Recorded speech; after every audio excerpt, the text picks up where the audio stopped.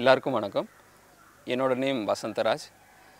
நான் இங்கே சயின்டிஸ்டாக centre for aerospace research MIT கேம்பஸில் work பண்ணுறேன்.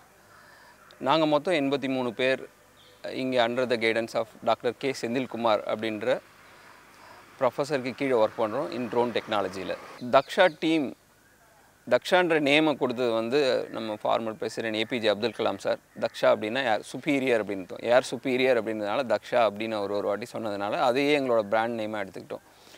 அண்டு இந்த டீமை உருவாக்கின முழு பெருமையும் டாக்டர் கே செந்தில்குமார் சாரை தான் சேரும். ஏன்னா அவர் ட்ரோனை வந்து சொசைட்டல் அப்ளிகேஷனுக்கு எடுத்துகிட்டு போகணுங்கிறது அவரோட விஷன். அந்த விஷனுக்காக தான் நாங்கள் வந்து அவர் எப்படி கொடுவோன்னா ட்ரோன் ஆச்சாரியார் அப்படின்னு. ஏன்னா ட்ரோனை பற்றி எங்களுக்கு எல்லாத்துக்குமே சொல்லிக் கொடுத்ததே அவர் தான். ட்ரோன் டெக்னாலஜியை நாங்கள் சைபர் ஃபிசிக்கல் சிஸ்டம்னு சொல்லுவோம்.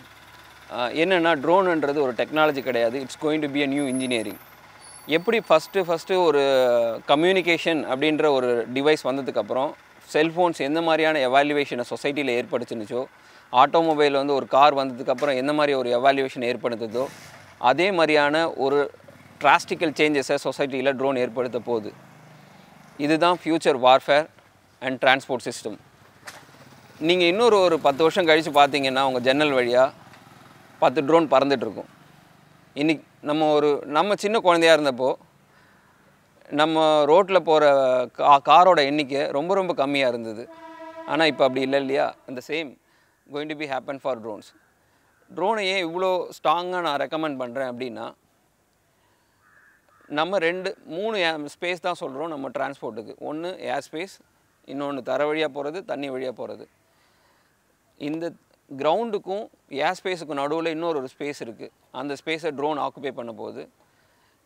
இங்கிருந்து அம்பத்தூர் போகிறதுனால சரி, லோக்கல் டிரான்ஸ்போர்ட்டேஷனை அது ரொம்ப ஃபாஸ்ட் ஆக்க போகுது. இந்த ட்ரோனோட பேர் நாங்கள் ஹைப்ரிட் ட்ரோன் சொல்லுவோம். இந்த ஹைப்ரிட் ட்ரோன் மற்ற ட்ரோன் மாரி பேட்டரியில் ஆப்ரேட் ஆகாது. இந்த ட்ரோனில் ஆன்போர்டு ஜெனரேட்டர் இருக்கும்.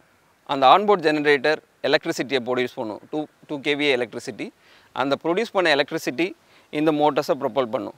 இதில் என்ன அட்வான்டேஜ்னு பார்த்தீங்கன்னா, பேட்டரி ஆப்ரேட்டட் சிஸ்டமில் உங்களுக்கு என்டியூரன்ஸ் ப்ராப்ளம் வரும், எவ்வளோ நேரம் பறக்குதுன்ற ப்ராப்ளம் வரும். ஆனால் இந்த சிஸ்டம் இன்ஜினில் ஆப்ரேட் ஆகிறதுனால இதோட ஃப்ளையிங் ஹவர்ஸ் 6 ஹவர்ஸ் வரைக்கும் பறக்க முடியும். நாங்கள் பறந்துருக்கோம். இந்த சிஸ்டத்தை நாங்கள் 2 ஹவர்ஸ் பறக்கிற மாதிரி டிசைன் பண்ணியிருக்கோம்.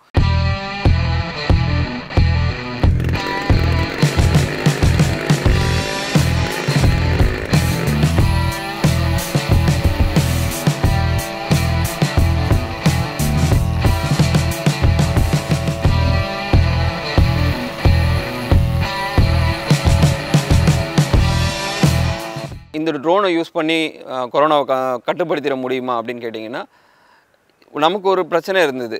கொரோனா காற்றுல பரவறதுக்கான வாய்ப்பு இருக்குமா? இப்போ 5வது மாடியிலேருந்து ஒருத்தர் இருமுறாரு, 5வது மாடியில் இருக்கிற ஒருத்தருக்கு கொரோனா இருக்குது அப்படிங்கிற பட்சத்தில் அந்த கொரோனா அவர் இருமும் போது, ஜன்னல்கிட்ட இருமும் போது அது காற்றுல பறந்து ரொம்ப தூரம் போகும்.